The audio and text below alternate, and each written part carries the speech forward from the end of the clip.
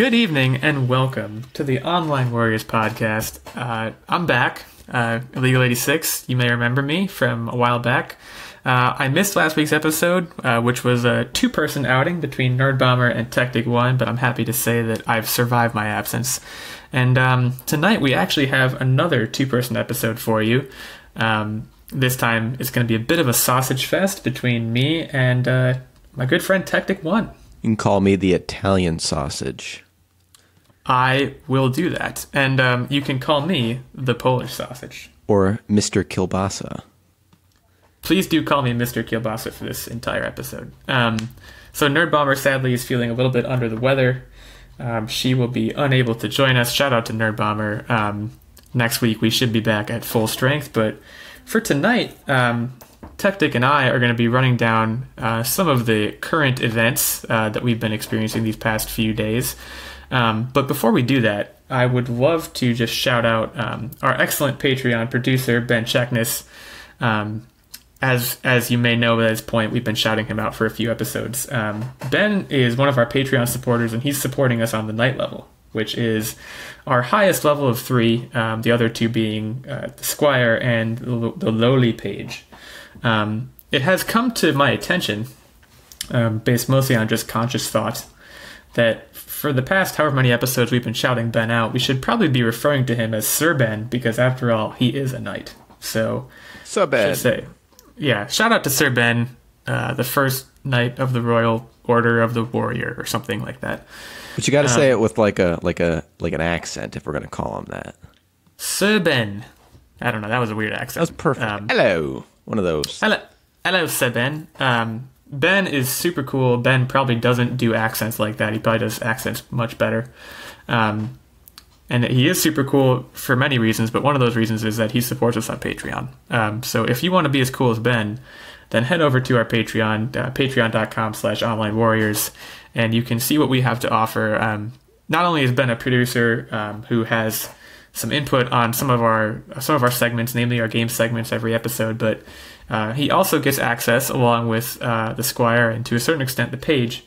He gets access to some of our secret segments and our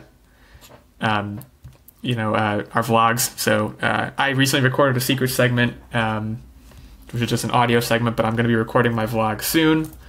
Video vlogs. Video vlogs, that's right. I forgot that's what we were calling them. So I look forward to that. And if you don't yet have access to that, you should head over to our Patreon and check it out. So as I mentioned, we have a lot to run through today, and why don't we just kick things off with a little dose of teleportation? Well, before we kick it off, I just want to say all of what the topics we're going to be covering are going to be as follows. We're going to talk a little bit into some teleportation breakthroughs that the scientific community has had. We're going to follow that up with some Area 51 hype and what's going down there. Then we're going to talk about Primeday, and we're going to cap it off with what you can be excited for with this new Switch Lite. But before all that, let's go back to the teleportation and maybe beam me up, Scotty, if I do say so myself.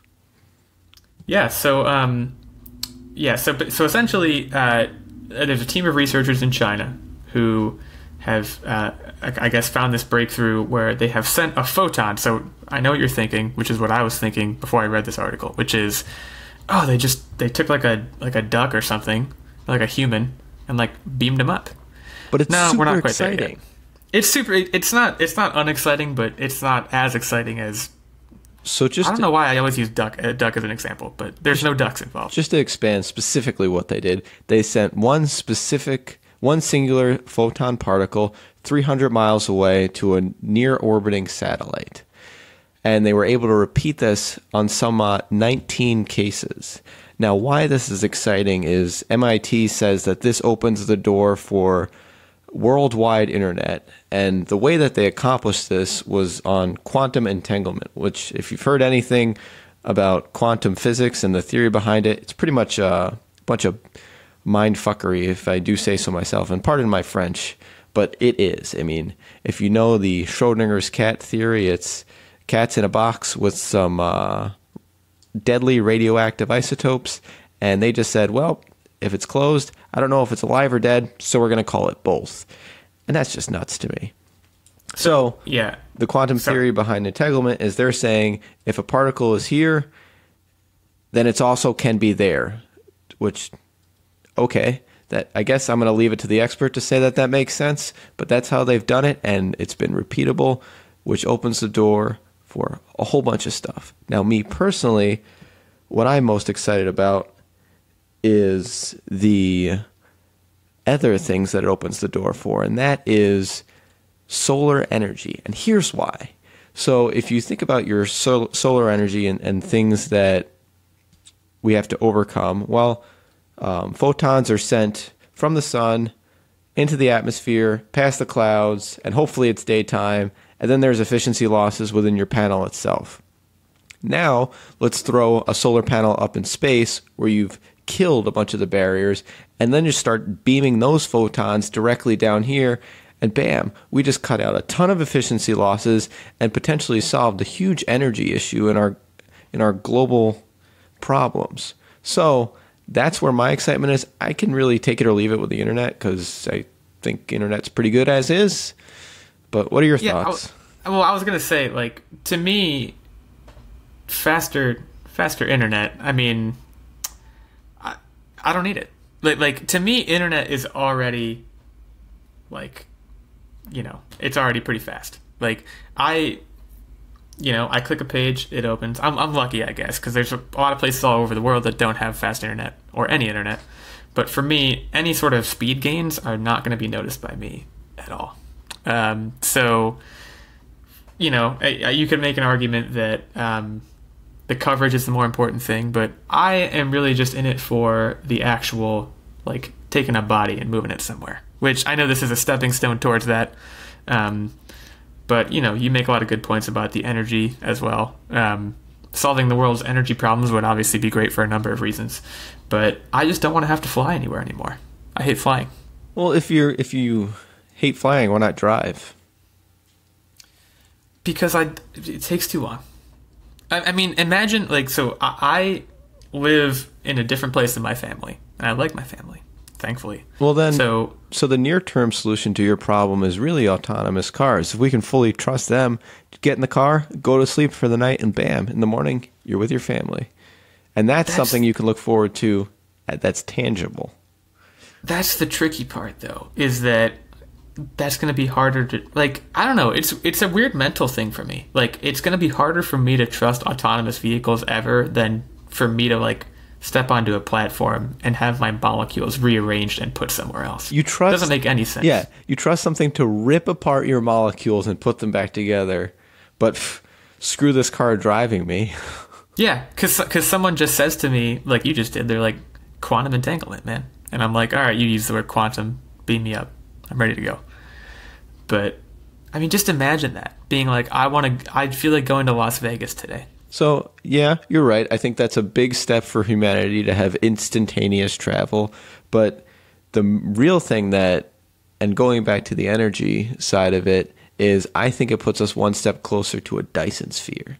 And if you're wondering what the heck is a Dyson sphere, well, I am, so I'm about to Google it. But continue.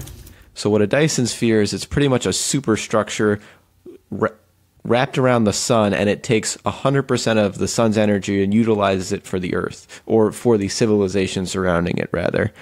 And if we're beaming particles directly from the sun towards us, that's one step closer to being a Tier 3 civilization. I think we're a Tier 2, and I think the Dyson sphere would bring us to a Tier 3 civilization, which would make us super advanced as far as alien technology goes. How many tiers are there? I think there's it's like master your own planet's resource, master your sun's resources, and then the next tier, like tier 1 is you can't master anything, tier 2 is master your planet's resources, tier 3 is master your sun's resources, and then I think tier 4 was master your galaxy's resources. And I don't know that we've even mastered the planet. Like, we'd be skipping ahead, I feel like. No, we're like between tier 2 and 3. We're like kind of trying to master our planets, but also trying to do that other stuff. Yeah. Incidentally, I found the Wikipedia page for Dyson Sphere, and this guy Freeman Dyson, guy who came up with the Dyson Sphere idea, he's a looker. But not the vacuum cleaner, right? Not the vacuum guy. That guy is actually a looker. This guy, I'm being sarcastic. Shout out to Freeman Dyson. Hopefully he's not a listener, because I just insulted him. I'm sure back when he wrote his initial paper about the Dyson Sphere in 1960, he was a much better looking guy than he is now. This picture is from 2005, so...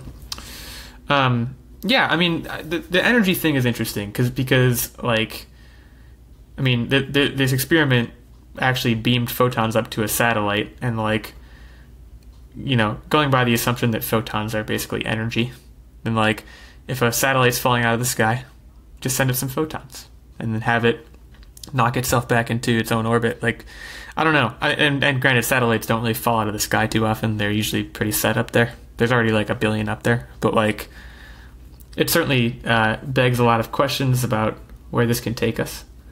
I'm into it, but I'm waiting for the big teleportation of like actual human beings. Because like, I remember back when, and I don't know when this was. This was multiple years ago at this point. But remember like all the hype that surrounded the Hyperloop?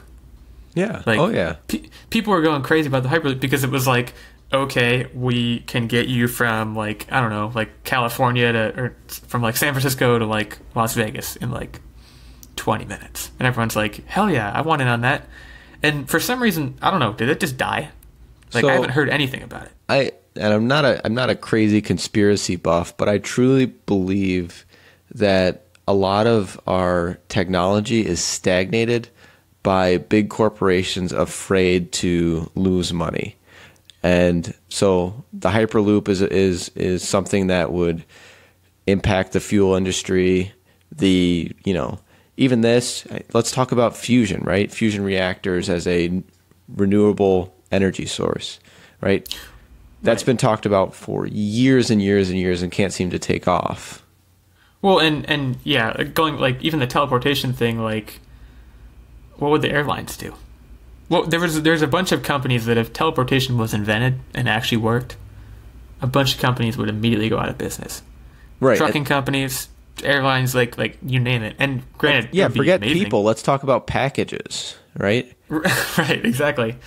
Amazon wouldn't have 1 day shipping anymore. They'd have 1 second. I don't even know how fast it would be. They would have They would have 5-minute shipping, and people would go, I'm going to get Prime so that I can get 1 second shipping. This is ridiculous. Well, right, because if you think about, and now we're really getting into it, but like, if you think about teleporting like if you order like a board game off Amazon, they don't even have to put it in a box. They just put it on a pad, send it to your pad.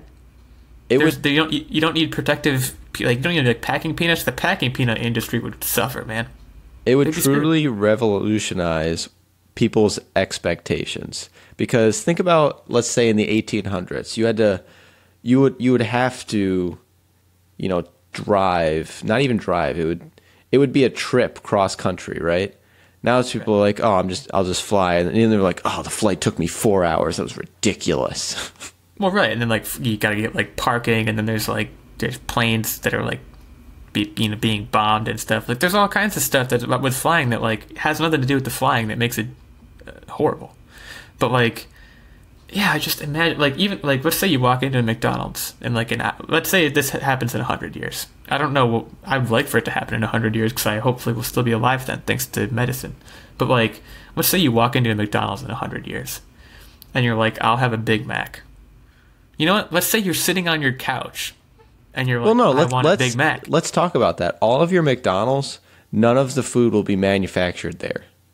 Right. It's going to be at like one big plant that's just sending burgers to your teleport pad. Oh my god. The possibilities are endless. They really are. But I think this is a step towards, in our lifetime, we will probably solve the energy crisis. I don't know about the transportation issues. I'm hard pressed to agree with you there, simply because I can't get behind the fact that a photon has no mass and then jumping to sending people who have tons of mass. I mean, I don't know. I would hope that, a bunch of people would lose their jobs, but like the net benefit would still outweigh the net cost. Yeah, but it's not technology isn't stagnated because people will lose their jobs, right? It's the fat cats that are going to be losing their $1 million income. Fair point. Well, obviously with teleportation, there's a lot of ins and outs, but for now, suffice to say, we're moving light particles around. So at the very least, we can up the amount of internet coverage in the world, because we were talking about this before, and it actually, the amount of internet users, like the percentage of the world that uses the internet is actually much lower than you would think. In the developed world, it's around 80%, but in the world as a whole, it's not even 50%. So like, if you want to talk about like quantum internet and like what it could do, that would be a big step. We'll definitely be united globally if we do take this step, and that is very exciting. But what I'm curious about, Illeagle, is there any way that we can expedite this technology? How can we make it move faster? See how the aliens did it. How do you think we can maybe get a hold of this alien technology? I'll tell you if they have done it. I'll tell you what we can do, my friend. We can go ahead and bust into Area 51. So what I'm referring to, of course, is the internet phenomenon that has taken the world by storm in the past, I don't know, 4 or 5 days, I think, is when it started. So essentially, here's the gist if you haven't heard about it. There's a billion memes about it, so I'd be surprised if you haven't heard about it. But essentially, within the last week, someone created a Facebook event titled Storm Area 51, They Can't Stop All of Us. Basically, the creators explained, we will all meet up at the Area 51 Alien Center tourist attraction and coordinate our entry. If we Naruto run, we can move faster than their bullets. Let's see them aliens. Which, there's a lot to unpack there. I did not initially know what a Naruto run was. Oh, come on. You got to watch the show. It's fantastic. Essentially, it amounts to, you take your hands and your arms, and you hold them behind you, and you like lean forward. It looks like you're running head first. Like if you Naruto ran at a brick wall, the first thing to hit would be your forehead. That's an accurate depiction. Yeah. It does not allow you to run faster than bullets, I don't think. So this event is actually planned. It's actually set for the 20th of September in the wee hours. And as of this recording, 1.4 million people have RSVP'd as attending the raid, while 1.1 million more are interested. So, like, supposedly, there is apparently a chance that on December 20th, 1.5 million people or something are going to be are just going to be running at Area 51. And here's the other side of it. Yeah. Supposedly, the big guns are also saying they're in, i.e., Chuck Norris, Keanu Reeves, a.k.a. famous people. The Rock, Spider-Man will be there. Thor will be there. So if you head on over to Area 51 on September 20th, you might be standing next to Dwayne "The Rock" Johnson. Well, Air Force guards shoot at you. Or, like, this is never going to work.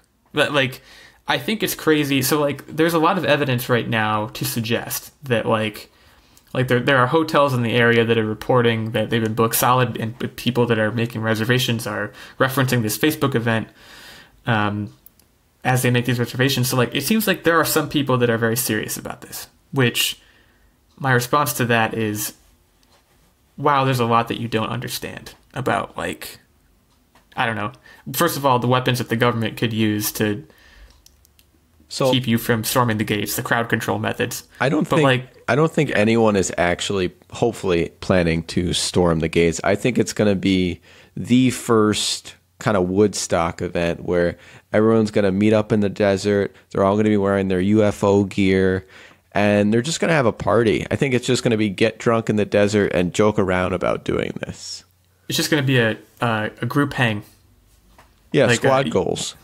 Yeah, and actually it's funny you say that, because one of the tweets in this article that this article references is says Area 51 is just Coachella for conspiracy theorists. So you're saying that they're going more for that vibe. Oh, like absolutely. a Fyre Fest kind of.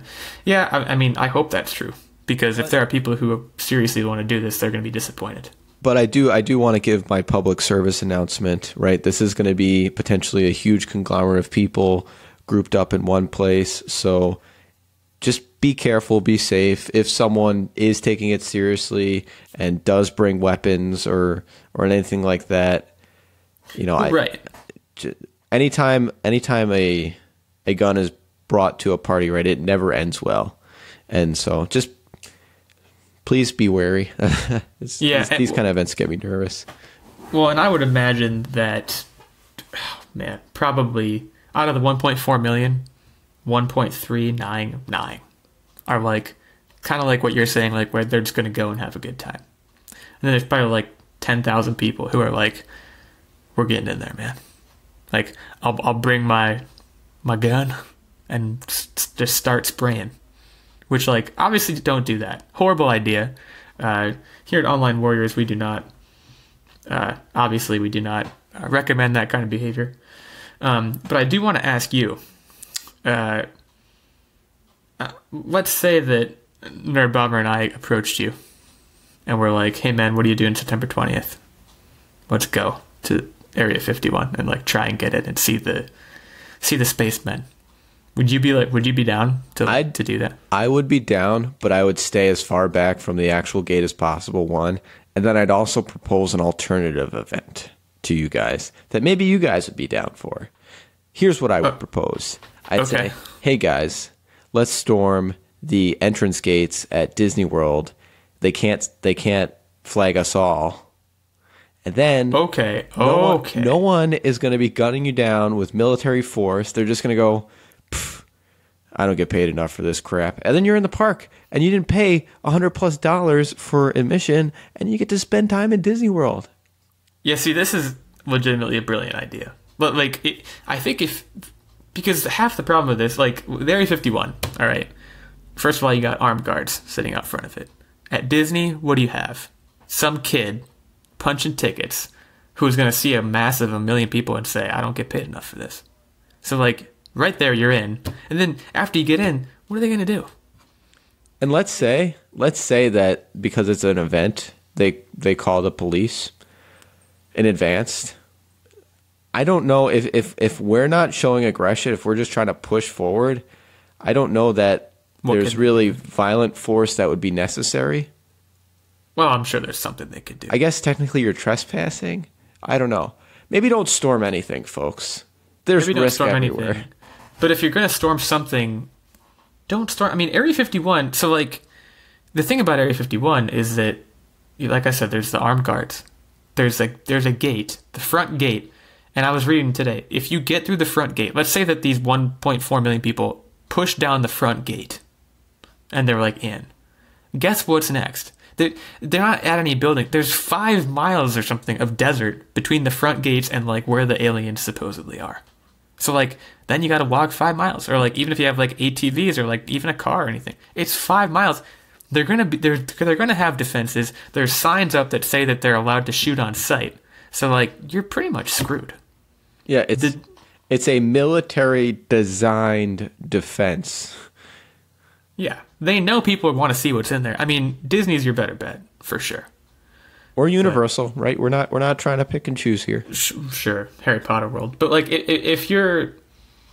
think if you made the Facebook event, you could probably get sued or something. Is that fair to say? Yeah. So maybe one of the listeners want to make the Facebook. I'll gladly come, but I'll just be a number at that point. So, well, yeah. Shout out to all the listeners. Like, first of all, if you're planning on going to Area 51, drop us a comment, because like I just want to know who these 1.4 million people are, and like just tell us where, if you're going, why you're going, if you're actually seriously planning on going and trying to get in. Did you party with Keanu? Did you party with Keanu? Like, just what the dealio is. I think we should also start like a GoFundMe for like, if people want us to go and check it out and like report back, we'll go.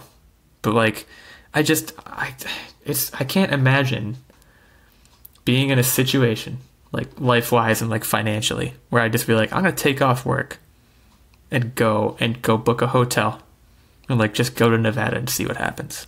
I'll bet you there will be news coverage. So like that's their job. They'll get to book a hotel and see what happens.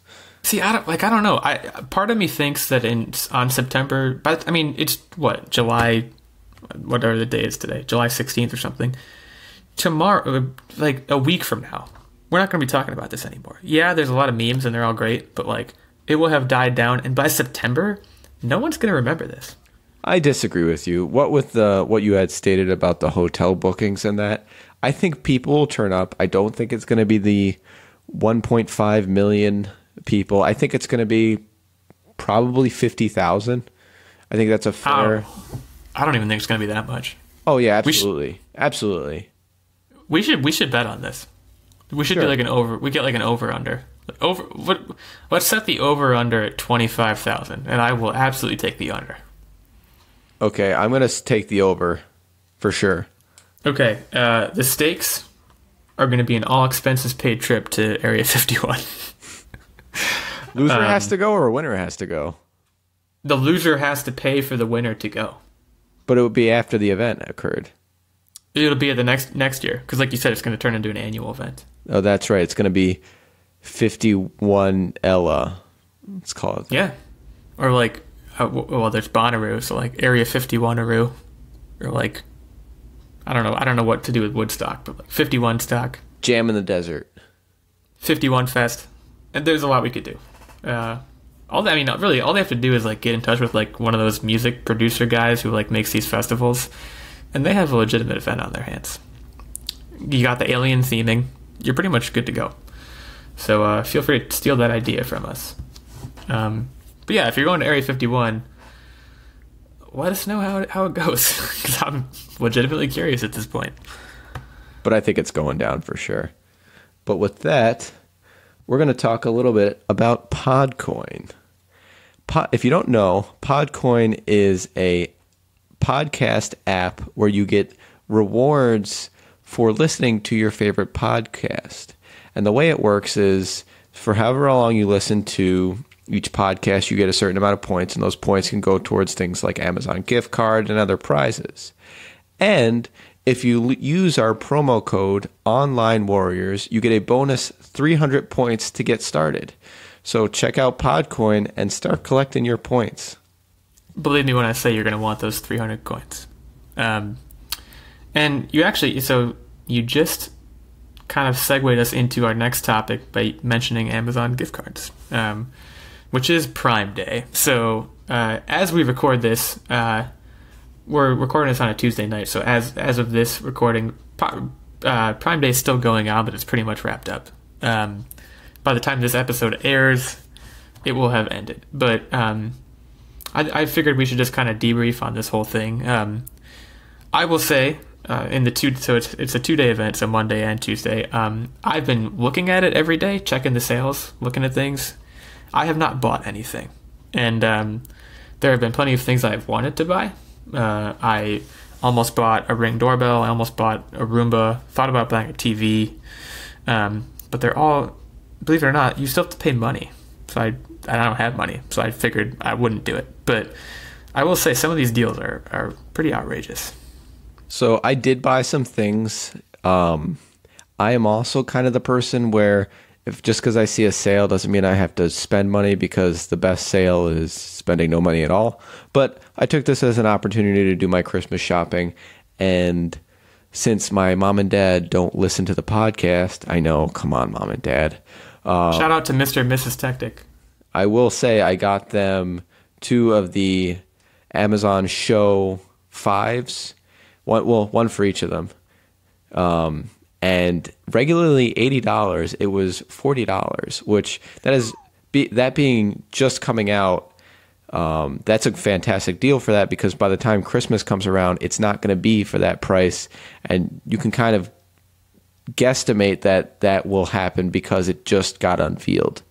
So my point to this statement is, if you are going to shop on Amazon Prime Day to get gifts for Christmas, just be weary of, how some technology might depreciate from now until December, and if it truly is a value, or if, it'd be cheaper to wait for something like Black Friday or that, or Cyber Monday. Because there's a lot of people, and I've seen, the machine they have churning here is just unbelievable. Like, I was scrolling in on like Facebook, and I saw someone write, like, I don't know who needs to hear this, but you don't need to buy that thing on Amazon Prime Day. And I was like, I didn't really need to hear that, but I was like, someone needed to hear it. Because, like, there are people, like you said, the best sale is just not paying any money at all, which is true. But there are a lot of people who are probably seeing these deals, and they don't need anything, but they're just scrolling the deals, looking for a good deal, and being like, I don't want to lose money on this. And, like, it's crazy what they've done now. Like, they have, like, when you go to the deals page, they have, first of all, like, literally thousands of deals, and they got these lightning deals that are timed out at a certain time. You have to make sure you get here at this point to get it. They have crazy deals. They're giving the Echo Dots away. I don't know, oh yeah, everything comes with a free Echo Dot. Doesn't matter what you buy. It's like toilet paper, Echo Dot. Yeah, they're just throwing Echo Dots at you, which, like, I don't need an Echo Dot. Like, I have 2 Echo Dots and a pretty small house. So, like, if I am at one end of my house and I call my Alexa, she'll hear me on the other side of the house and, like, say, what's up? So, like, if anything, Amazon's screwing up because their microphones are so good and they can hear everything I'm saying at all times. That's another conversation. But, yeah, so, I haven't bought anything, but, like, they have, like, when you go to this deals page, they have, like, people on, like, a TV show that's like a QVC looking show that are explaining the deals to you and explaining why the product is great. And, like, it's a crazy setup. So, like, I don't know. I haven't bought anything. I've been tempted. But like you mentioned with, like, Black Friday, like, one of the things I've been wanting to buy for a long time is a TV. But I have to say, the TV deals on Prime Day are not that great, and I think on Black Friday they're going to be better. So I'm waiting on that. So if you guys are interested in some of the deals, but you aren't subscribed to Amazon Prime, and you would like to cheat the system, which, right, we're all looking to save a buck out there, right? It is tough out there. What I recommend doing is making a trial membership, buying what you need to buy, scrapping that account, make sure to end your membership or they will keep charging you. That's really what they're hoping, is that people forget to cancel their membership, because right, the membership's where they make their money. I would assume so. Otherwise, I don't know how they're making money. Yeah. So then cancel your membership and then just make a new account next year and rinse and repeat. Or the way that I did it was have a friend who has Prime. So Nerdbomber has Prime. I don't have Prime. And my original plan was to buy an Amazon gift card and email it to her for the exact amount that my purchase was, and have her purchase everything on her Prime account. And they had a 24-hour hold on all gift cards, which kind of foiled my plan, but I just canceled the gift card and then Venmo'd, because it's the 21st century me. You can't stop me. That's that is one way to do it if you don't have a Prime account or don't want to set up a trial account. And this way your friend doesn't have to be out any of the money. I can't believe the trial account thing. I can't believe they give you trial accounts and let you just use them right away. Yeah, like, that kind of it kind of devalues the whole reason why you have the Prime membership, aside from free shipping, right? It makes them go, oh, these bums don't actually pay. Because you do forget that the deals are supposed to be only for Prime members, but, like, there's probably a lot of people that just get, like you said, get the trial membership, buy some stuff, cancel the trial membership, never pay for the membership. Like, they're really banking hard on people being lazy and forgetting to cancel. And you know what? It probably still works. I don't know. Like, Amazon's tough because, like, I love Amazon. I order stuff there all the time. They have the one day shipping now. Prices are always low. But I just recently watched John Oliver last week tonight about their warehouse system and how messed up it is and how overworked the people are. The bottom line is Amazon has, like, their prices are lower. They could do one day shipping. They have to be cutting their costs somewhere to make that happen and to keep their prices low. And they're cutting the costs in, like, working their people to the bone, I would assume. Not to get all, like, public service announcement-y, But I guess if you're thinking about ordering something from Amazon, it's something that you should probably think about every once in a while, and maybe toss some money to the old brick and mortars, which unfortunately are going the way of the dodo. But hopefully that the pace of their doing so will slow a little bit. I mean, just wait till Amazon Prime starts teleporting their goods and services. Oh my God! I mean, no one will be able to compete at that point. I mean, Jeff Bezos is so rich. The first teleporter comes out, he can just buy it and have it for himself, and then they're the only ones that can teleport, and they'll rule the world. Yeah, but I feel like the rich people will just teleport weird stuff at first, like Rolls Royces. No, I mean like weird stuff. I'm not even going to say what. I'm just going to let everyone's imagination venture to what this weird stuff could be. Okay, I have a picture in my mind, and it is definitely very weird. So yeah, as we mentioned, Prime Day will be over by the time this episode airs. But if you bought something on Prime Day, and if you're thrilled about it, let us know in the comments. I was so close to buying a Roomba. I mean, Roombas are the best. I don't have one. You guys have one. I know that. We should start a poll. If you bought something on Amazon Prime, let us know if it was something you needed or wanted. Ooh, that's a good poll. We'll like set up the actual Twitter poll so you could just like click a button instead of typing stuff. For my own justification, Christmas gifts for others is a need. Oh right, yeah. I mean, it's really a selfless thing that you're doing. But I'm saying that there's people that are just like, because you can just get on and scroll the deals and be like, huh, my life could benefit from owning that thing, even if it really couldn't. Like there are people, and I'm guilty of this too. You log on to Amazon looking to buy something, and you don't even know what. And what else was interesting too? I don't know if you noticed, but on Prime Day, other stores had like doorbuster deals on their online websites. Target was a big one that I noticed. That was competing. I know Walmart. I didn't look at Target, but I know Walmart had some.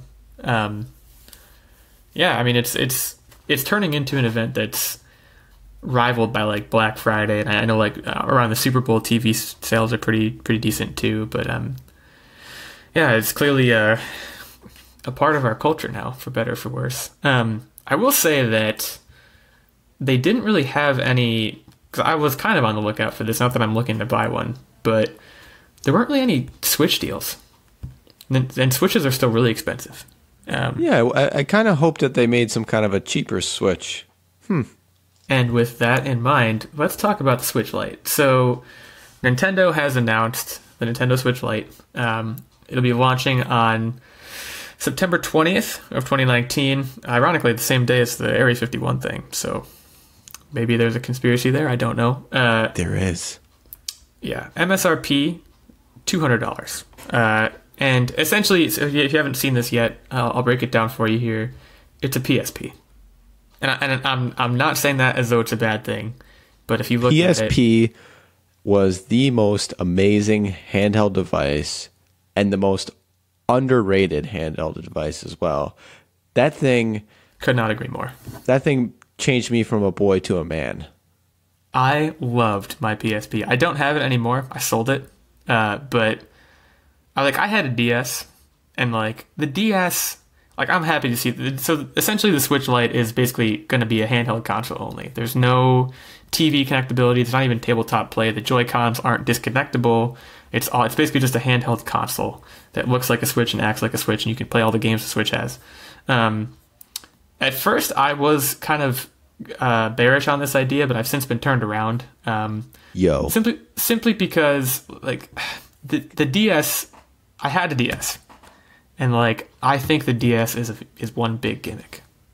I hate the stencil, and really, to have a handheld Nintendo system that doesn't require a stencil is my favorite. Right, like I had a Game Boy, I had a Game Boy Color, I had a Game Boy Advance, I had the SP, all the way up to the DS.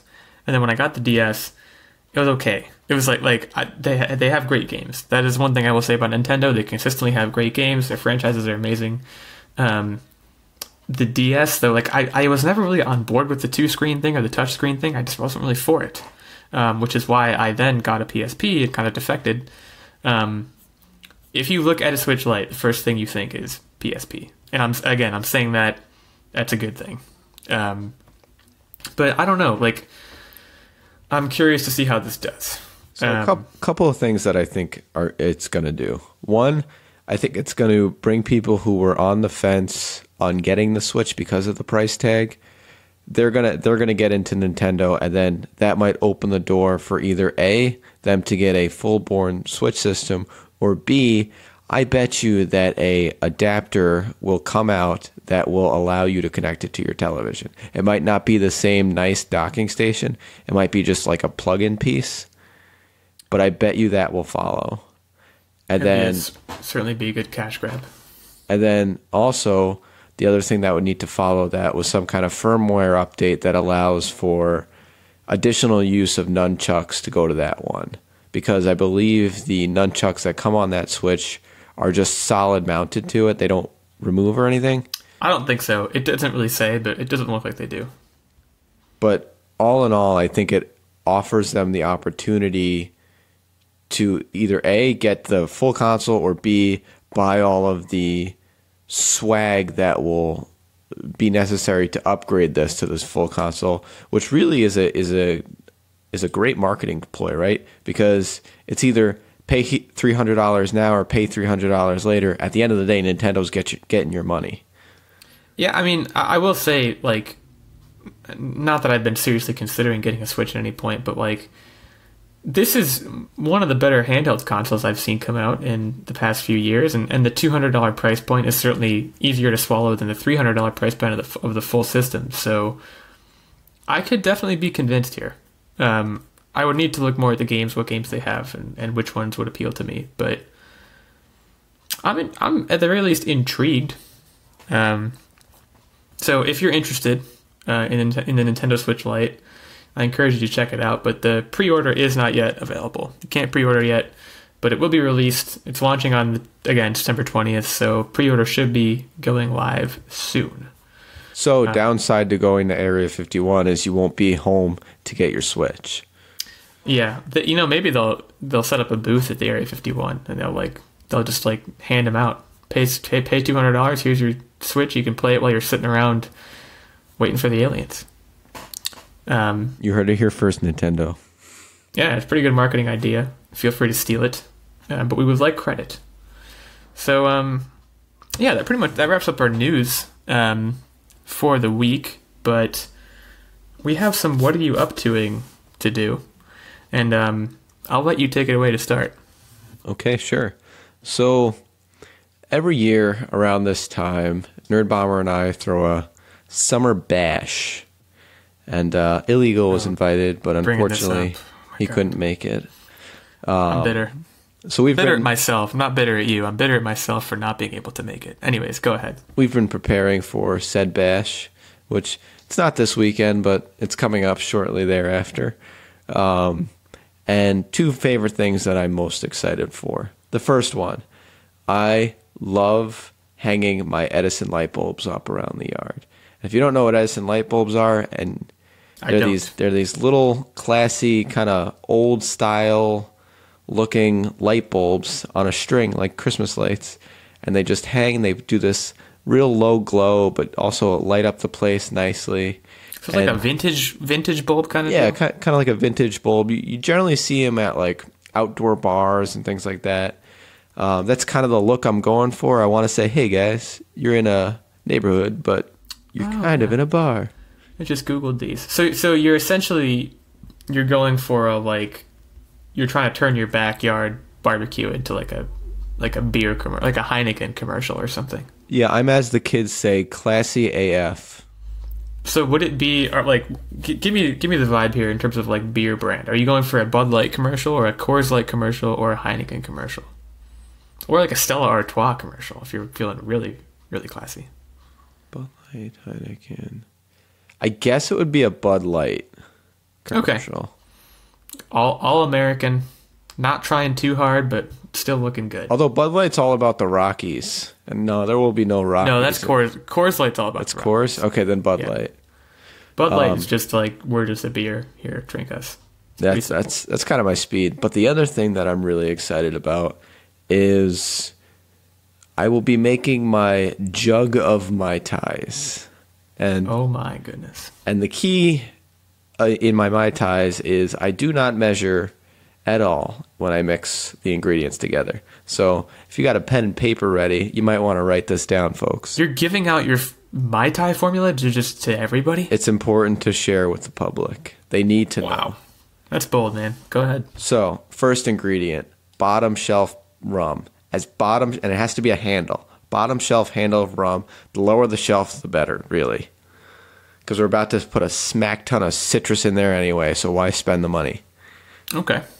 Okay, then With you so far. you get your standard container of Tropicana orange juice. The big one, not the little one that you get with your breakfast. Then you get that weird can of pineapple juice, the one you got to poke the holes in the lid to get it all out. You know what I'm talking about? I actually don't. I'm not a big pineapple juice guy, though, so I feel like this isn't for me. Okay. I thought you were talking about mojitos.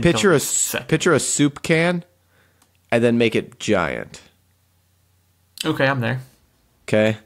You get that can of pineapple juice. Then you get a bottle of grenadine, and then just throw them all in your jug. Don't measure. It's the entire bottle of everything. Wow, so you're just hope you say that the containers have the right proportions, that you just mix them all together. So you make sure you get the right sizes, people. Otherwise, right. That's important. And you get a sweet tasting pink drink that is dangerously smooth and dyes everyone's mouth kind of orange or kind of pink. And is this like is there any garnish situation, or is it just you get it out the jug and go to town? So last year I just did the jug, but I was thinking of having a container of maraschino cherries just to add more red to it, because I really find it hilarious how red people's mouths get. So it's funny, until you mentioned the pineapple juice and the grenadine, I was like, okay, so we're talking about mojitos here. Mojitos are the ones that are like minty, right? Yeah. They sound similar to me, but yours sound better, because I'm a big grenadine guy. I'm just a general tropical fruit drink guy. I'm so sad I'm not going to be there. Oh yeah, just stop on by. Oh wait, you excuse me. You suck. Well, I will see what I can do, but I'm like half a continent away. I'm like, my timing of traveling home is like a week wrong, unfortunately.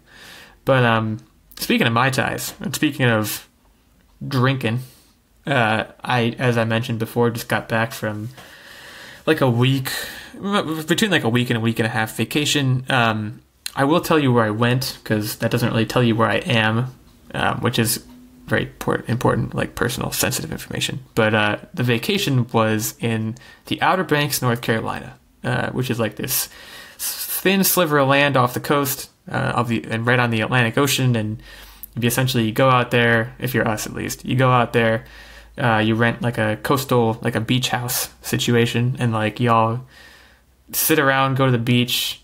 I did a lot of day drinking, a lot of like Coronas and like land shark situations. You go in the water, you get sunburn, you read, you get more sunburn, you go back in the water, spray on sunscreen that doesn't work. Played a lot of games, watched a lot of movies. I do want to shout out specifically one of our friend podcasts, Cage's Kiss. Is a podcast that is named both for the actor Nicolas Cage and for one of his films, Vampire's Kiss, which I think came out in 1988. Is it good? It is. Oh my god.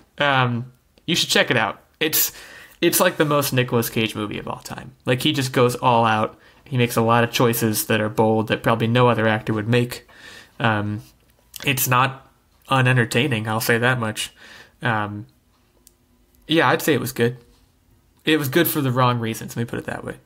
So that's my movie recommendation. Was it one of those you sit back and go, what the hell am I watching? Oh yeah, pretty much the entire time. The entire time I was wondering, and I wrote a review of this movie on my blog, Tuesdays with Corey. Shout out to Tuesdays with Corey.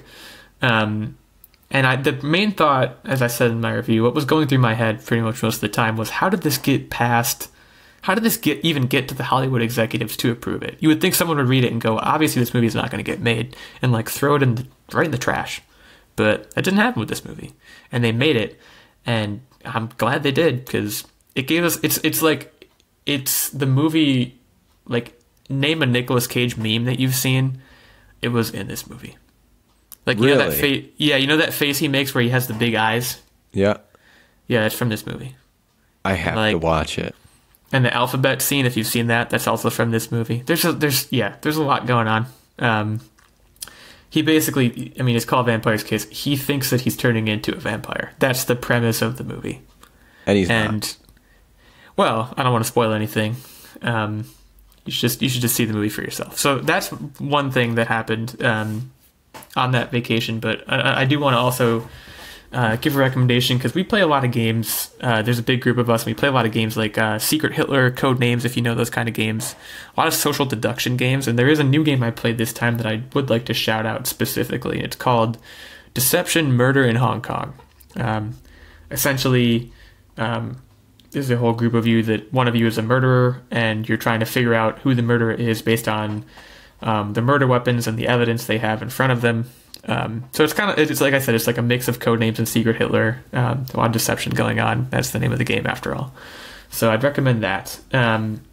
Since getting back, which was, just like a couple days ago, the only thing I really have to report right now is that I'm going through Stranger Things season 3.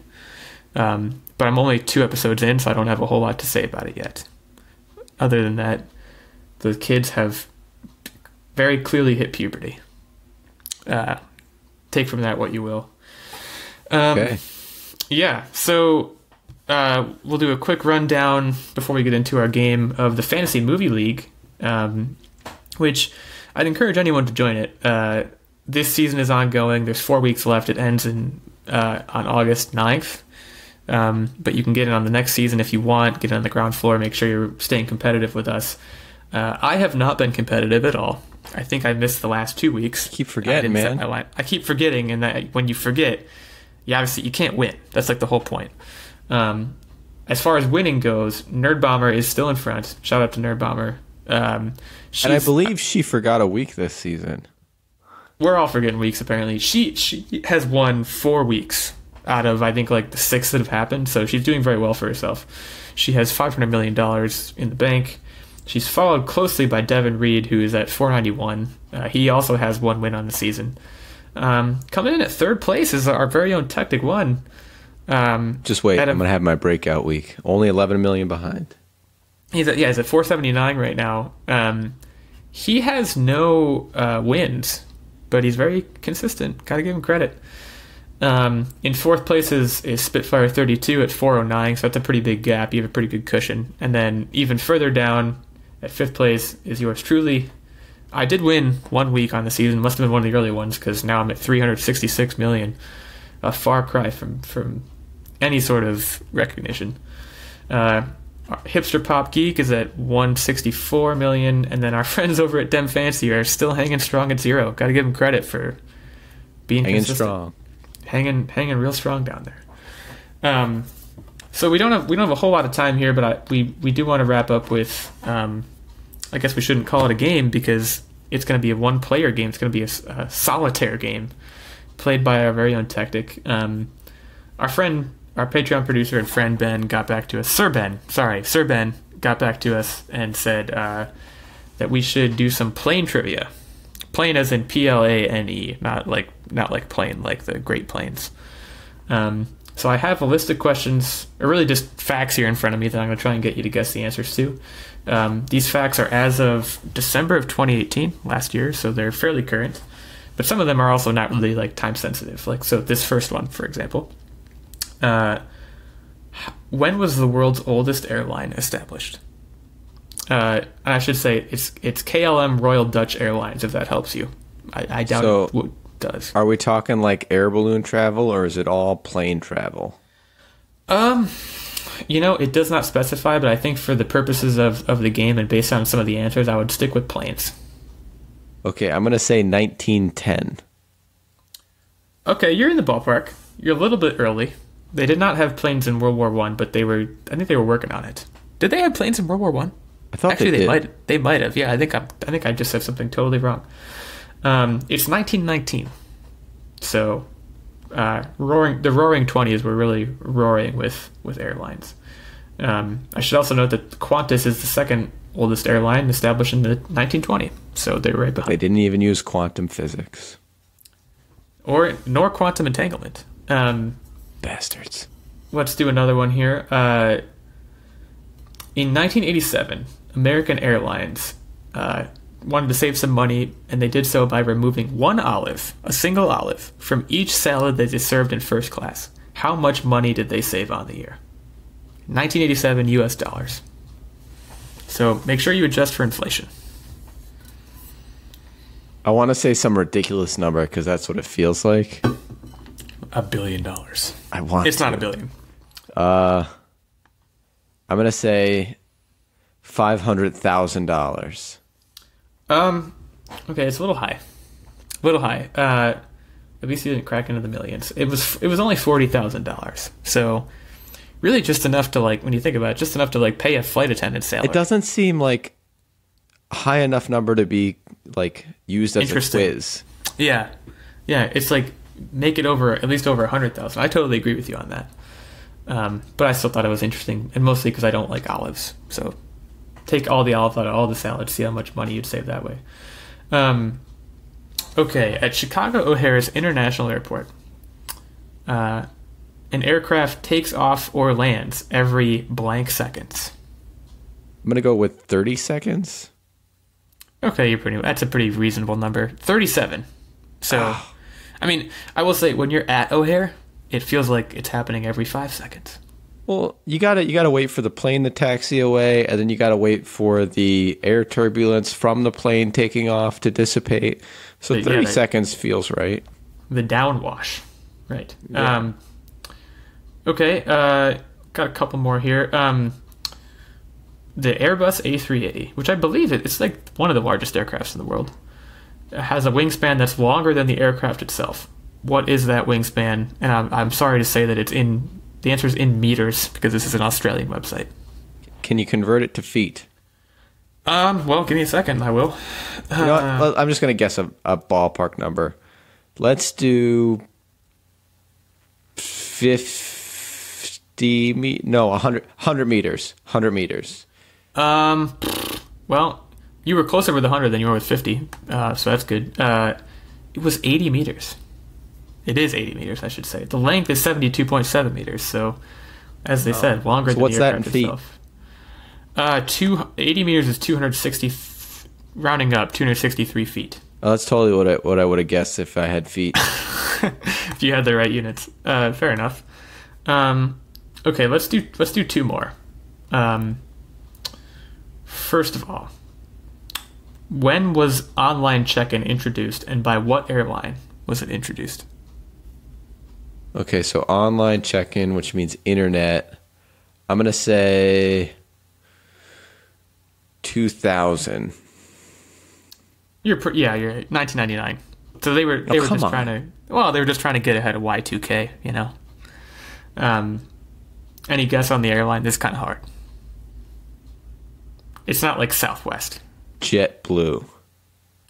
That's a pretty good guess. JetBlue seems fairly forward-thinking. It was Alaska Airlines. I've never heard of Alaska Airlines. As I understand, I've never flown Alaska Airlines. As I understand it, they're like typically the top-rated airline, like every year. I don't know. They must be great for some reason. Okay, let's do one more. This one's a bit of a thinker. The 747 family of aircraft has flown more than... Well, okay. They've flown a certain number of people. That's equivalent to what percent of the world's population? So there's a few steps to this one. You have to figure out what the world's population is, and you have to figure out how many people the 747 family has flown, and then convert it to percent. So what percent of the world did you say has internet again? 47. So 47%. Not have has internet. Use the internet. Uses internet. Yeah. And then let's assume they use internet to book flights, and let's also assume that pretty big assumption, but okay. Just chill. Let's also assume that this number includes duplicate flyers. So let's go with 80%. You got it exactly right. 80%. No shit. Wow. How did you do that? I just multiplied 40 by 2. 5.6 billion people, equivalent to 80% of the world's population. But like you said, when you think about it, there's probably like business guys that are like at least 20% of that just alone. There's probably like 100 guys that give you 20% because they fly like a billion times a year. Yeah. So yeah, I do have some more here, but we're running out of time, so I will just tell you that at any given hour there are over 61,000 people airborne over the U.S. That's crazy. Business class was invented in 1979, and let's see. Trying to figure out what this one even means. Singapore Airlines spends approximately $700 million a year on food. Which, like, what food are they serving? Yeah, some good ass food. And $16 million on wine. So they're skipping on the wine. Yeah, it's like Barefoot or like $2 Chuck or something. So yeah, that does it for the plane trivia. More commercial aviation trivia, but still in the same ballpark. So we've hit our hour here, and for that reason, we'll let you go and thank you all for listening. And next week we'll be back at full strength. Farewell.